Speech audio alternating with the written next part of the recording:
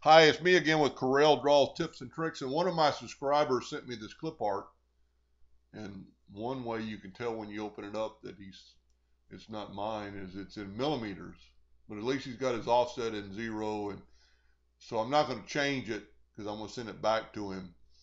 But he was having trouble doing an outline on this object, and you can see the weld tool's not there, nothing's going to happen, and the lines were too thick. He wanted to be able to cut it out.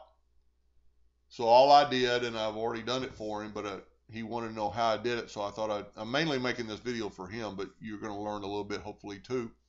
So click on your item and just go up to this X, which is no fill, and click your left mouse button. Then go down and hit your right mouse button, and you can see it's got 2 lines.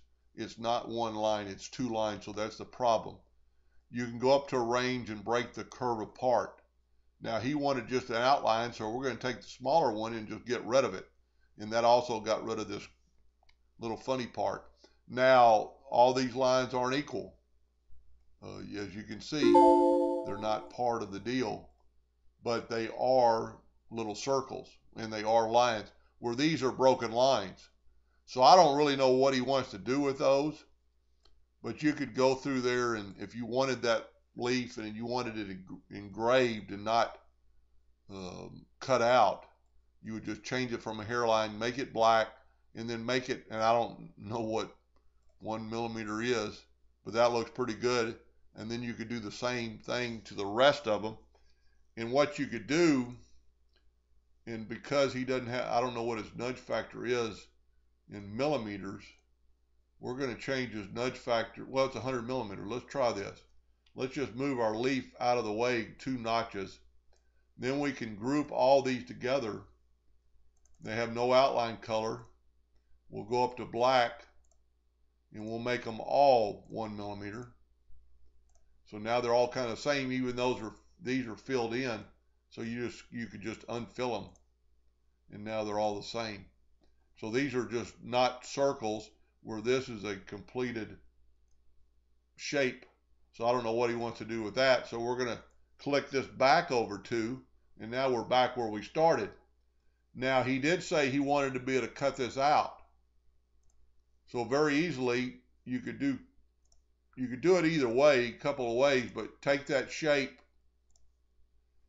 and go up to Effects, Contour, and I don't know what 2 millimeters would be too much, but let's go 0.05, hit apply. That's not enough. Let's make it a little bigger, hit apply, and that's probably big enough. So I actually went to the inside. I didn't want to do that. I want to go to the outside, whatever that was, 2 millimeters. So let's say that's good. So then you go up to range, break, contour, group apart. I'd go ahead and make this a red hairline just so you'll know. So just go up and make it red. And then he can take this interior, and you can always kind of tell which one you're clicked on. See down here at the bottom we have a curve on layer, and let's say it's 240 millimeters. Well, let's see what the outside one is. It's 243, so it's just a little bit bigger. So if you want to know if you're on the inside one, your smaller number. So let's change that. Let's say he wants to engrave that, and let's make it that same 1 millimeter and make it black. Now this will engrave and cut out just barely above, beyond the leaf. Now you don't really have to do that. You could actually have the cut line right on the line. You wouldn't have to contour.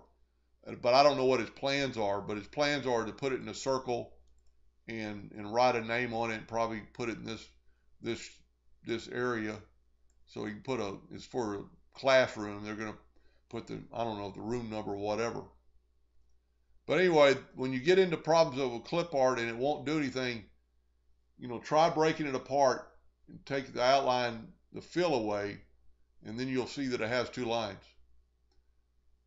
Hope that helped a little bit, and thank you for watching.